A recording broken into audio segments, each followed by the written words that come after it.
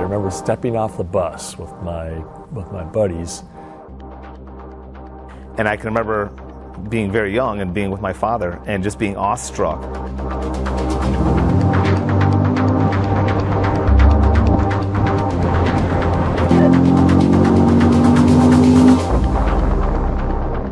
I looked around, here's this silver spaceship driving in. Among this whole sea of cars on the road, here was this thing coming down the road that just looked like nothing else. The one that sticks out in my head would have been the C4 Grand Sport. And it was a white C4 convertible. It was a C5 Corvette, bright yellow.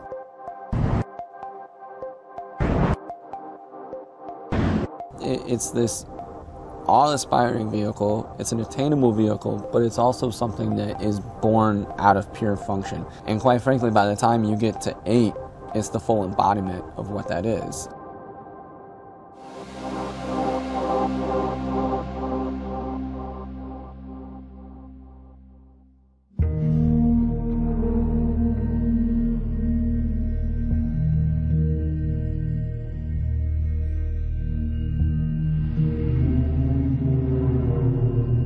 Over the course of my career, I've been involved with Corvette on one level or another, probably from my first day of becoming part of the Corvette team, all the way to the current 2020 Stingray. I became the director of design for Corvette for the 6th generation. And during the development of each of those, there were probably a few significant key design elements. Those are the heritage of Corvette. What are those elements throughout the years, whether it's proportion, surface, graphics, that you can identify and then distill down to their basic elements in a timeless way.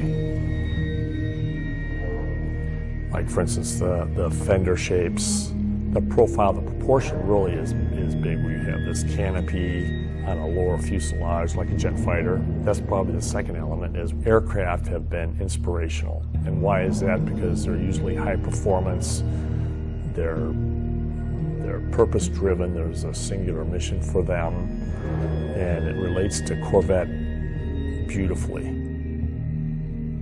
Another aspect is racing. Racing has had a huge influence on Corvette, and particularly, obviously, this last 2020 Stingray is a culmination of all that experience. Well, the character that you see of the car, the design, is influenced by the functional aspects of the race vehicles.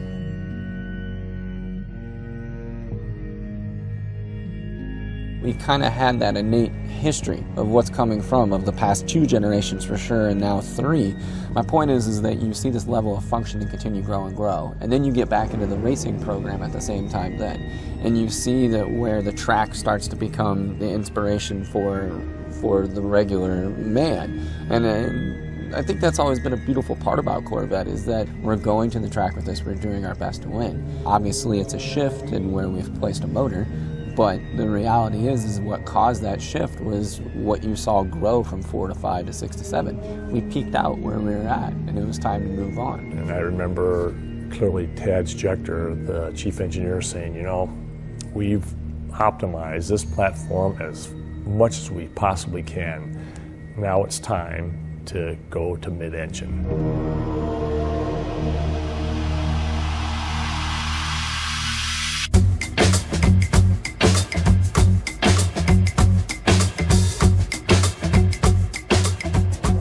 The move of a Corvette from front to mid-engine, you could call it a risk, but for us inside of Design Center, it was something that's always been beneath the surface, and it's something that just never quite made it out of the gate. And since I've worked at GM, there were mid-engine Corvettes around. For the past 60 years, since Zora Arkus Duntov was trying to make a mid-engine Corvette, there were many, many iterations. We've always researched and experimented and developed concepts around mid-engine proportion. So it's almost like no wine before it's time. because it has been tried for years. It'd probably be like in a 2011-ish time frame where we started talking about the mid-engine again. We started having meetings as to what we would do with the package, what would we need for content, and we started scripting what we would like the mid-engine car to do at that time. As a designer, you don't often get to work on something that's new essentially from ground up. And this car is new from ground up. We had 3 full-size models, clay models, with a different theme on each side. We probably had at least 12 scale models. You know, a scale model we would develop for 2 weeks and decide, you know, was there merit to the design? If it didn't have merit, then we would just drop that scale. So we were constantly, you know, churning and reworking scales as we were looking for a lot of themes in that. By moving to the mid-engine layout, what that enabled, as far as from a performance figures, as far as interior layout and visibility, going from the C7 Corvette to the C8, the 7th generation Corvette had kind of that arc of driver controls in front of you. And now we were taking it and literally kind of turning it on its side and making it really this 3-dimensional thing that you were sitting in. The difference of how extreme, how much lower the IP is, how much richer all the materials are, how much more sculptural and 3-dimensional the interior space is. I think that's going to be a really big takeaway and something that a lot of people aren't going to be expecting when they get inside of it. If you jump from a current Corvette C7 to the C8, the experience that the customer is going to get, when you start adding that all together, it's hard to look at going to a mid-engine configuration as a risk. It's going to take all those things that the front-engine car did and just take them to the next level.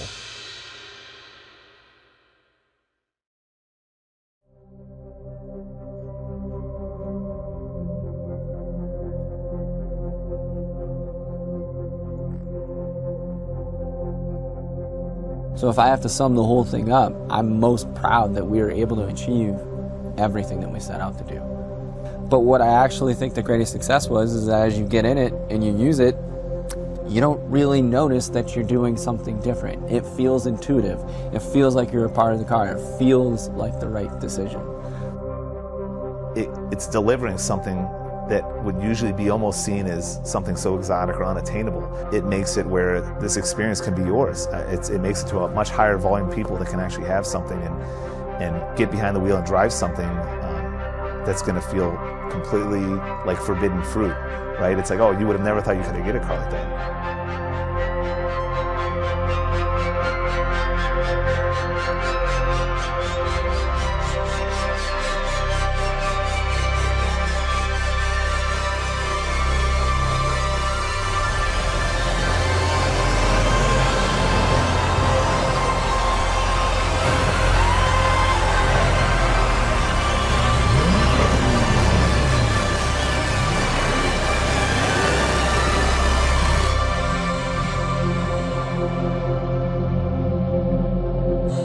Although we all feel a sense of accomplishment for finally, this was the right time to work on and introduce a mid-engine Corvette.